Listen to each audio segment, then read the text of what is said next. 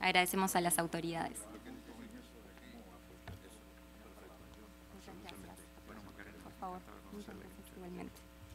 Comenzamos ahora con el primer keynote del evento, que expondrá acerca de algunos pronósticos sobre IPv4, IPv6 y su jefe. We would like to welcome Lee Howard, the CEO of Retivia. Retivia provides IPv6 as a service. He will give some predictions about IPv4, IPv6, and how to convince your boss to let you work upon IPv6, among other topics. Go ahead, Lee. Thank you very much. Good. My name is Lee Howard. I work for Retivia. My company does translation, IPv6 to IPv4. I do a lot of talking to people around the world about their transitions to IPv6, what their plans are. And I'm finding more and more that engineers are telling me, we want to deploy IPv6, but I just can't convince my boss. And sometimes they'll tell me they can convince their boss, but not the executives. And so I want to talk about how to convince executives that they need to deploy or at least look into IPv6. So one thing you need to know is executives are stupid. We have this principle called the Peter Principle, that managers rise to the level of their incompetence. That means when you're good at your job, you get promoted. And if you don't get promoted, you leave and go to another company. So this is true for executives and probably a lot of engineers. And that's why nobody knows how to do their job very well, because if they did, they'd get bored and move on.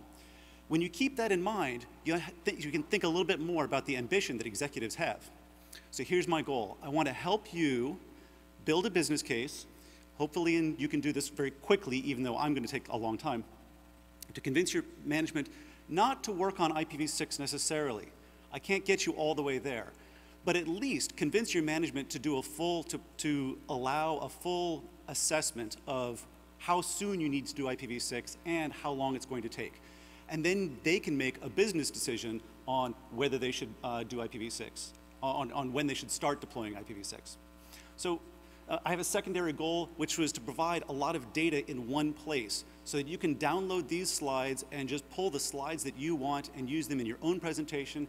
I've given the URLs for all of my sources so that you can go recreate them yourself. And because I want to let you have the ability to make your own argument to your executive management. So here's the thing to understand about executives. They operate from two places. They operate out of fear and out of greed. So they fear making some terrible mistake. This keeps them awake at night. They lose sleep that they're going to miss something important and the business is going to fail, or they're going to get fired, or something's going to go wrong in their division and it's going to ruin their careers.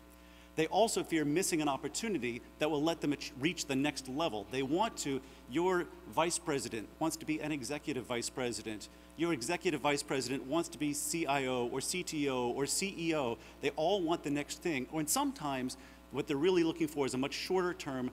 All they want is to get their bonus at the end of the quarter. So fear and greed, we're going to bear that in mind as we move on. So you are probably motivated by three things: autonomy, mastery, and purpose. I stole this from this book. You like to know that you have control over how you do your job. You want to know that you're getting better at something. You as an engineer, you like to learn new things. You like to work on cool new technology. And you like to know that the work that you're doing matters, that it makes a difference in at least your company. And I think to the world. We work on the internet. We bring, and most of us bring the internet to people who may never have had it before. And that's a spectacular thing to work on. We live for this. Executives work a little bit, are motivated a little bit differently. Here's that fear and greed. They're risk averse. They're worried about competition. They want to reduce costs. That's their greed, as they get bonuses if they reduce costs. And they like to look for new capabilities and new revenues. Those last two things are the kinds of things they can put on their resumes when they go for the next job or the next promotion. So let me start walking through those. The first motivation is risk. There's two major, you can think of these as internal risks and external risks. The first one is that you might run out of IPv4 addresses. And the second one is that there's a risk of something being IPv6 only before you have IPv6. I'm going to go into these, don't worry. And then, of course, the external ones are the competition, that they may work faster than you, or that there just may be more IPv6, you may be late in your country. All right, so you probably need to do an analysis, and I can't do this analysis for you. I've been trying to think about how I could do it for you. You need to figure out when you're going to run out of IPv4 addresses. And it may be in 2 years, and it may be in 10 years, and it may be in 30 years, and I've seen all of those as I've talked to people and done what analysis I can do. But what you have to think, what you need to be able to say is, in 5 years or 10 years, we're going to run out of IPv4 addresses, and when we do, we only have 3 options. We can deploy carrier-grade NAT, we can buy IPv4 addresses, or we can do IPv6 plus v4 as a service, translation. Now, if this doesn't apply to you, if this particular motivator is so far in the future that it's not going to drive any work, leave it out. This shouldn't be part of your argument. The important thing when you're doing the buying IPv4 addresses is to be able to say that what they're going to cost, how many addresses you will need to buy to fulfill a need for how long, and what they'll cost. So this is new data. Nobody's seen this before. This is used from our good friends at IPv4auctions.com. I've plotted on the y-axis a price per address, and the x-axis is just over time. Each color series is, and of course you can download these slides from the agenda. Each series is on that date there was a transaction for that prefix length. So the blue squares are sort of down here at the bottom. There's a few of those. That's a /18. These green squares are /24, and then every prefix length in between. And we see a couple of things from this. And I was trying to figure out, is there a way we can predict pricing over time? So we're looking for trends. We can see that early in the market, nobody knew what IPv4 addresses should cost. The prices are all over the place. Gradually, prices settled in somewhere around $7 to $10. And we can also see there's sort of this difference in price, where we have down at the low end for the larger blocks, you're paying less per address. And the smaller blocks, you're paying more per address. There was sort of a bulk discount. That seems, though, to have changed over time. You can see that this is starting to converge, and the price for /20s is clustered right around the same price as /24s. Now, this is for still fairly small blocks, and address brokers in the room may have their own data. I would love it if you would send me your pricing data so that I can include that here and add that, because I think that larger blocks prices may differ. But this is the only public information there is, so that's what I'm using. There's something else that I see, which is just in the last couple of months, we've had some of these /24s come up really expensive, really high. We've got a transaction here for about $23 and a couple at $20, $19 per address for a /24. I don't know if that's an anomaly and it's going to go away. That seems to have happened a few years ago.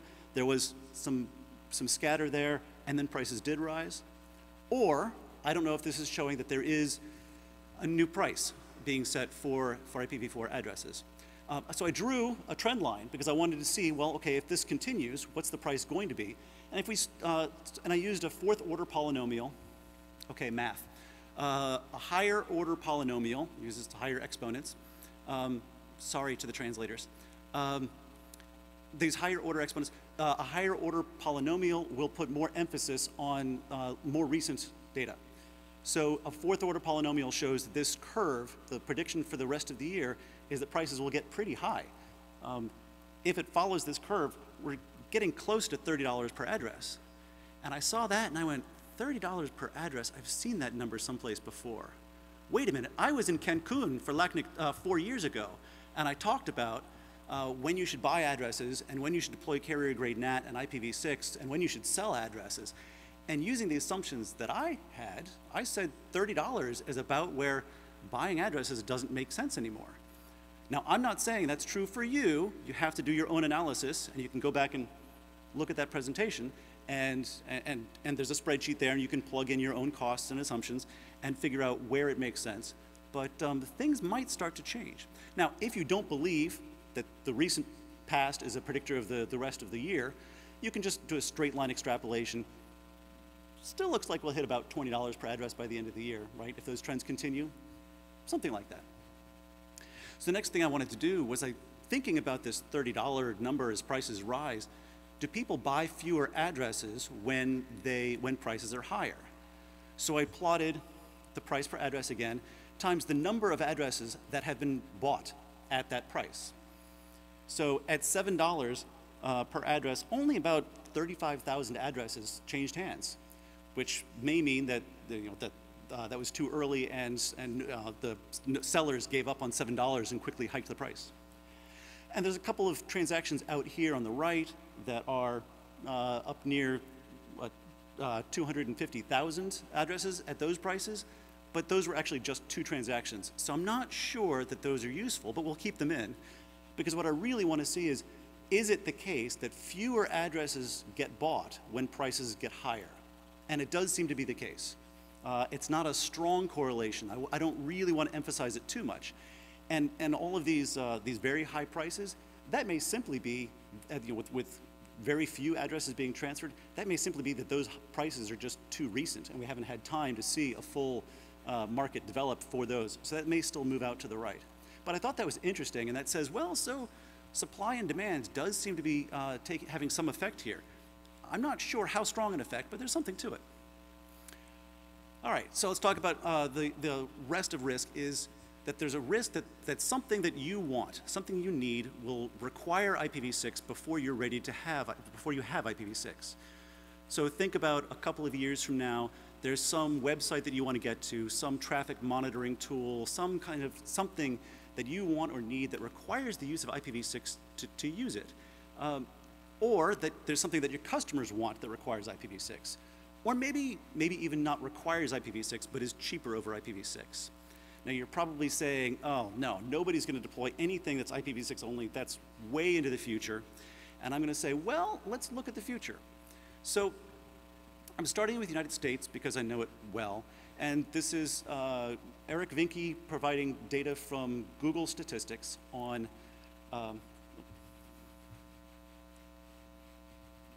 okay, I'm going to try to slow down.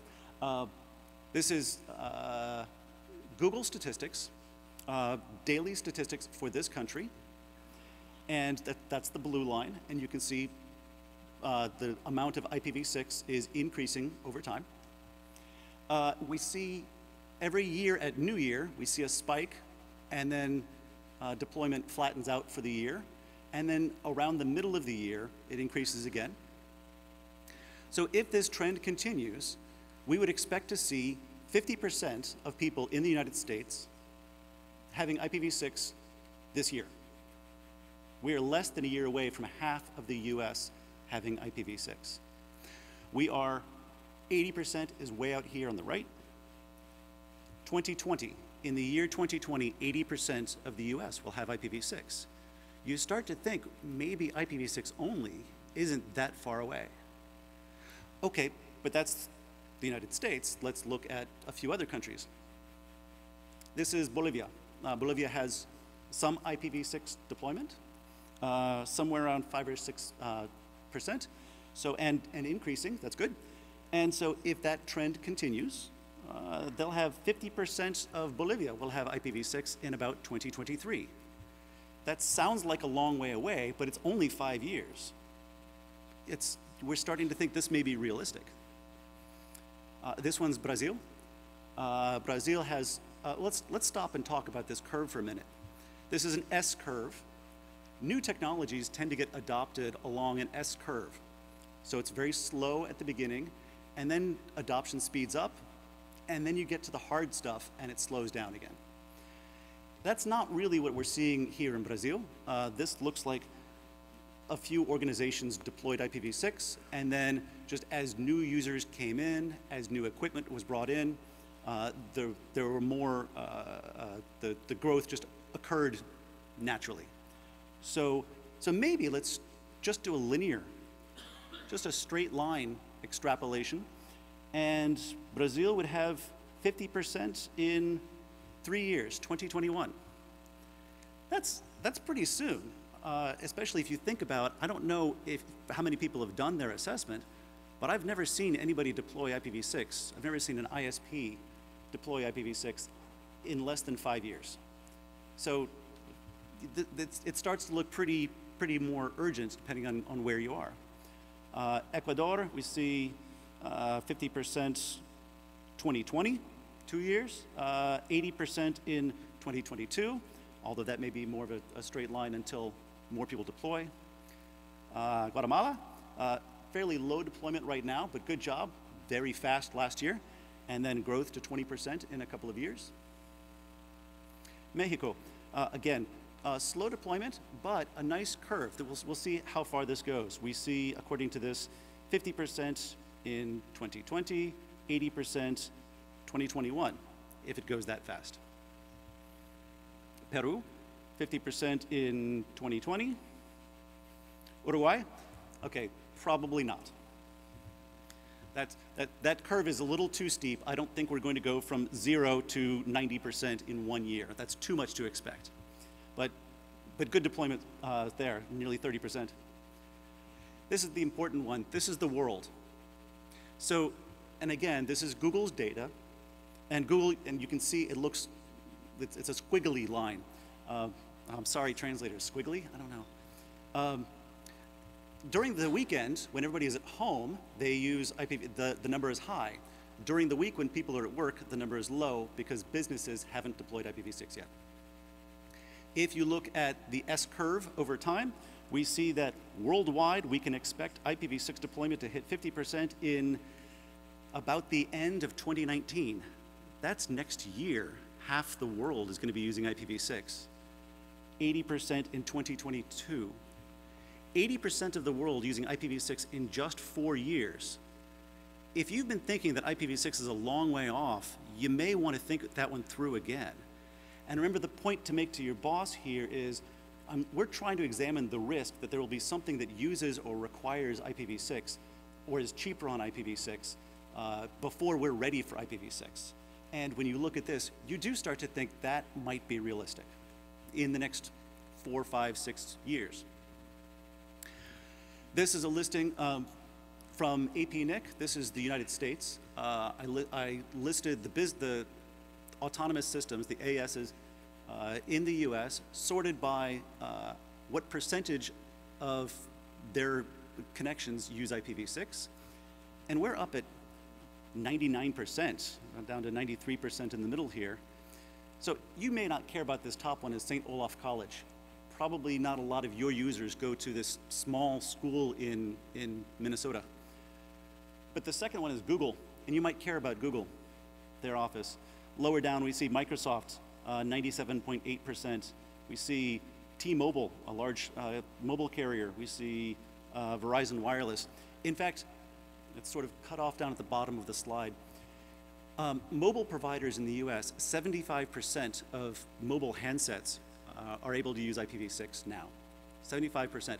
So if you were designing an app for mobile users, and it was going to take you 2 years to roll it out, you might seriously consider rolling it out IPv6 only, because, I mean, you're down to so few mobile users.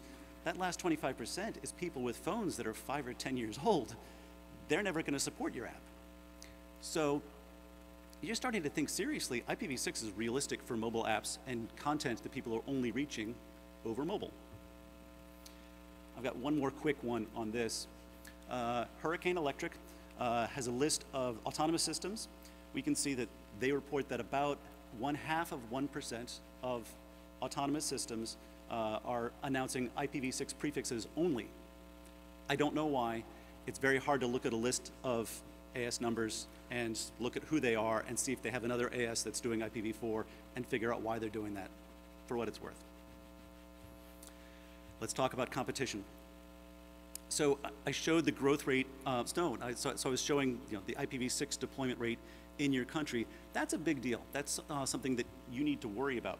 You can also go to this site at APNIC, enter your country code at the end there, and you can see the list of autonomous systems, networks in your country, and click on them and see their growth rate of IPv6. You don't want to be the last one in your country to deploy IPv6. That might be a little bit embarrassing. I'm about to do something that I'm a little nervous about. This is brand new. This is last night brand new. What I wanted to do is I wanted to see when a network runs out of IPv4 addresses, how significant that is to the country. so that I could show over time a certain number of users are affected by IPv4 runout, and at what speed, how fast is the country running out of, or is all of your competition running out of IPv4 addresses. So what I took is for the number of users, I used the APNIC data, their samples. That seemed to me to be a close correlation to the number of users in the network. And I looked at networks that I could look up and to see how many users they have. That's not true with mobile companies, and it's not true with hosting companies, but it's what I have for now. Then for the growth rate, I was trying to find any kind of, anything that would show me the growth of a network over time, how many users you have over time, and I couldn't find that, so I looked up the growth rate for a country, and then I assumed that growth within a country is the same for all networks in that country. So if your country is deploying is deploying internet access, IPv4 even, at a rate of 10% growth per year, then that's the number I used for every network in the country. Then I divided those two numbers, and I came up with when does each network run out of IPv4 addresses? And then I said what percent of the country's population is that network that has just run out? And then I add those up. So, Panama, here we are. Right now, about a little less than 15% of the population of Panama is inside a network that has already run out of IPv4 addresses, has more users than it has IPv4 addresses. So that network is obviously using carrier-grade NAT, right? That's not a surprise. It's a shame that they have to, and maybe they wish they could use IPv6 and only use NAT for getting from V6 to V4 destinations. And it doesn't look like it's growing very fast. We've got a few networks, a few small networks will run out of IPv4 in a few years. In about 2028, 2029, some big networks run out of IPv4 addresses. And so you would expect that when that happens, some big networks in Panama are going to be looking for either buying addresses or deploying IPv6 or deploying carrier-grade NAT. Those are their only choices. In fact, you would expect that to happen several years before that, right? Because you're not going to wait until the day you can't turn up a new customer. Presumably, you're going to do that ahead of time. I only have this chart for a few countries. I would like to do it for everybody else. I just haven't had time. This is Ecuador. Ecuador, right now, 20% of the population is behind a network that is already out of IPv4 addresses. And in 2020, large networks will run out, and we get to 50% of Ecuador being behind networks that don't have enough IPv4 addresses.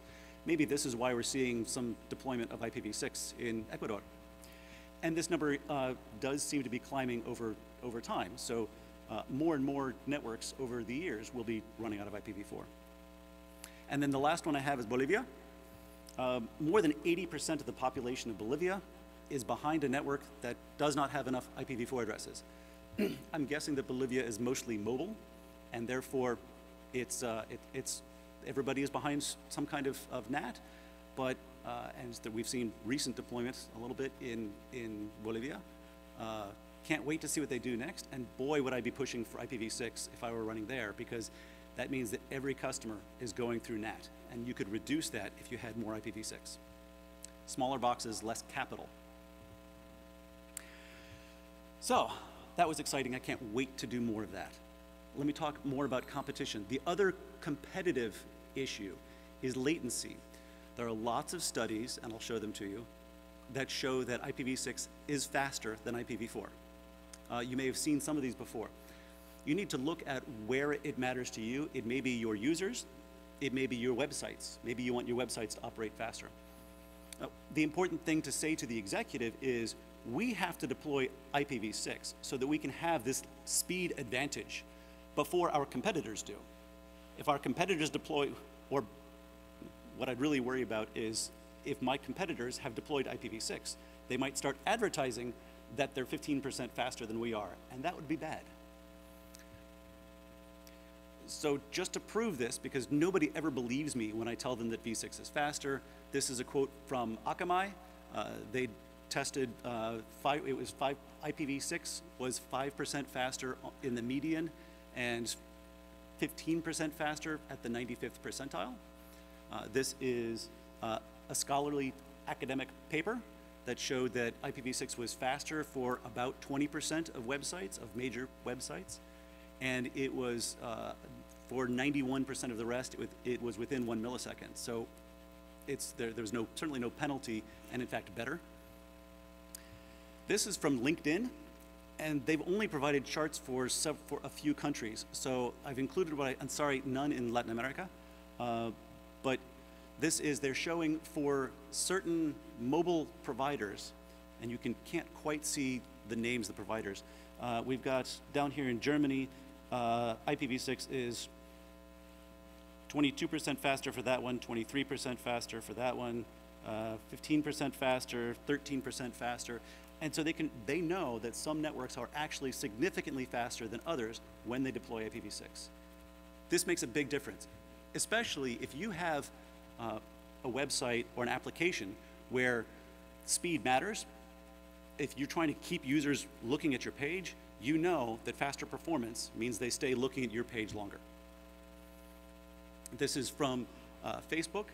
This was preliminary data where they found that it was 30 to 40% faster. They looked at numbers more and decided maybe it's more like 15% faster. All right, so lots of data showing that IPv6 is faster. Greed.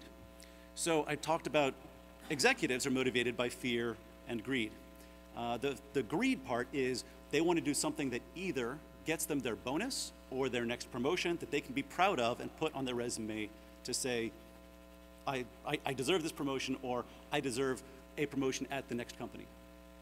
And two major areas.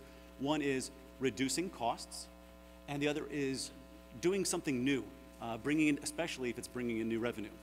I wouldn't push on these too hard if you're not very sure that they're true, because you don't want to lie to your executives. You want to give them the best information. I often say, my job has always been to make sure that my boss makes well-informed bad decisions. At least they're well-informed. So I'm going to talk about both of these. So at some point, you can reduce costs by avoiding buying IPv4 addresses, right? If you don't have to pay the money to buy them, then you've avoided that cost. And you do need to look at, I've got examples down here, how much address space would you have to buy? If you run out in 3 years and your customer base at that time is some number, then you'll need to buy 2 years, 3 years, 5 years. How long will it take you to get to IPv6? How much address space do you need to buy? And what do you think the price will be in 2 or 3 or 5 years? So you need to put that pricing chart in also. Reducing costs, you can also, so this is one that's a bit challenging, and you're going to have to do some homework inside your company. So reducing that can make things simpler. But simplifying the network, both of these may be things where you have to go do some analysis.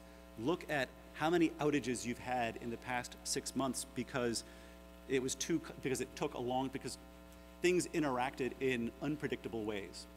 Or how many outages there were, or how long it took to repair outages because it was complicated. If you can reduce the downtime, you can reduce your costs. All right, you can also potentially sell addresses. Look at the price. How many could you sell? If you aren't going to run out for 15 or 20 years, maybe you can sell some. A /16 is going for more than $1 million. So that buys a lot of hardware. Now we're going to talk about new services. This is from Deutsche Telekom. They do this cool thing in their TerraStream network. It's an experimental network. They assign a /56 to their user, and from that /56, they take a few bits and assign them to these different services. The first 3 are whether it's public or private, infrastructure or user, and endpoint or service. And the second 3, you can see they have a matrix down here to say whether it's a voice packet or a video packet or an internet packet. Can you imagine being able to apply policy based just on the IP address? That's pretty neat. If you can deploy a service that has special advantages because you can do this in hardware at line rate, then you've got a potential new revenue source. All right, new capabilities coming towards the end. There are several new capabilities that you might be able to do if you have IPv6. You have to decide, or you and your management have to decide whether these are important to you. Of course, eliminating NAT, or at least reducing NAT, are potentially good things. I'll talk about the rest of these. Oh, and the way to say this to your boss is, hey, at LACNIC, everybody was talking about these new technologies. Do you want to look into them, or do you want me to? Because sometimes the executive wants to spend some time and talk to their friends and see if it's really an interesting topic. Segment routing v6 uses the extension headers to do something kind of like MPLS, where you can choose the path through the network. If you don't have an MPLS network or want to get rid of it, this is a possibility. One warning is that many routers can't do this at hardware forwarding speed, so check with your vendor before you decide you're going to do this. This is one that I made this up. So you've never seen this anyplace. It's not written down anywhere. This is, imagine you have a data center with a lot of servers in it. You probably do have a data center with a lot of servers. A connection comes in from a customer, and it's assigned a process ID, right? A new process is spun up. You could take that process ID and put it into, and make it part of the address, so that if you assign a /64 to every other server in the data center, then you could send, you could open connections from, if the process ID here was face dude, you could send it to some other prefix, face dude, and then easily be able to correlate all of the connections throughout the data center to that one user process. And you could increment that and have trillions of possible process IDs before overwriting them. That means searching your logs for data, trying to troubleshoot what was going on between different servers becomes much simpler because you just have this simple correlation. I think it's clever. There's a great video on YouTube. I've provided the link here by Matt Palmer. He shows that containerization it's the way a lot of data centers are moving, and when you're trying to communicate between containers, it's annoying if you have NAT for each container. It would be easier if you just had IPv6. He does a great job also towards the end. The first few minutes are normal IPv6 stuff you've heard before. The last several minutes are things that are causing him problems and why it's not perfect everywhere. So I love this video. If this is something that's interesting to you, go watch the video and see it, learn it. Okay. So the first thing you have to do in order to convince your executives is to figure out whether your executive is motivated by risk or competition or reducing costs or new capabilities, new revenue. And then you can focus your argument on what will be most motivating to her. You can say, you seem to be losing sleep. Let me talk about something else that's going to make you lose sleep unless we can get a handle on it. And so I've provided of course, then you can go download the slides, update them with the links, and use any combination of them that works for you, that works for making the argument to your boss. I have to say one more thing though, and that is dual stack, just deploying IPv6 doesn't get you a whole lot. It does get you the opportunity for lower latency, right? If you're going to an IPv6 enabled website, then you do use IPv6 and you get that benefit. And you do have access, if there are any IPv6 only content, then you do have access to that. You don't get access to IPv6 only tools. And you don't get the opportunity to sell addresses. You don't get the opportunity for any of those new architectures. So don't just stop at dual stack. Think about how to go beyond dual stack to IPv6 plus IPv4 as a service in order to really take advantage of everything that you can do here to really benefit the business and therefore the community and the internet in your country. So I really want to hear from everybody what your plans are for IPv6. And that's part of why I included my email address, is I want to know when you're deploying, what transition technology you're planning to use. If you have data for how big networks are or how fast they're growing, I would love to see that so I could update those charts. If you have pricing data, just send me all kinds of data. I'm really interested to improve all of these metrics. And with that, I'd like to see, are there any questions or comments?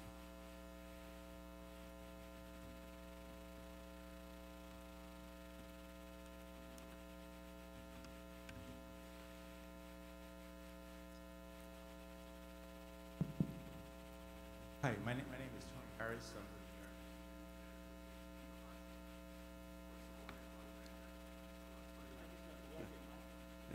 Oh, there we go. We okay now? Yes. Yeah, my name is Tony Harris from Argentina Internet Association. I apologize, I had to step out of the last part of your presentation to fetch something, but I did have a question which I brought originally, and if you answered it, I'm sorry. But my question is, how do you envision, within the context of what you were presenting, and the way to convince management that IPv6 is a good idea, do you see the intersection with Internet of Things for IPv addresses being a factor in this or not? That's my question. Thank you. I think it depends on the architecture used by the thing. And I think that's not a popular opinion. But many internet things that I've seen are don't even use IP, and therefore they go to some bridge that therefore changes them to an IP address, and that uses IPv4 usually, or could use IPv6. So in those cases, I'm not sure that there is an important benefit.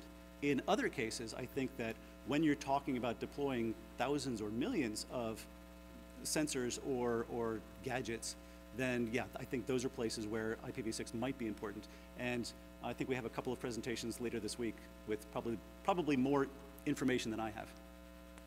Thank you.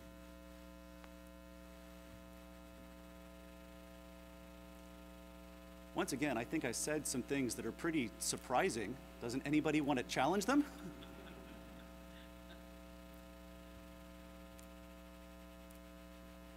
Well, maybe it's too early in the morning, and it's first thing on the first day of LACNIC. Okay, if nobody else has anything, thank you very much.